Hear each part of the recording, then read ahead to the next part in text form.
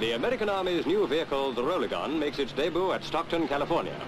Revolutionary tires, like big balloons, enable the 5-ton truck to do just about anything. No wonder the Army snapped it up as soon as they saw it in action. Remember, we said 5 tons. Inventor William Albee takes it all lying down. The tires, which measure 3.5 feet in diameter, can tackle any obstacle without fear of punctures. They're made of nylon and plastic and need only a few pounds air pressure. Next time you feel like climbing up a wall, try the Rolligon. It'll do it for you.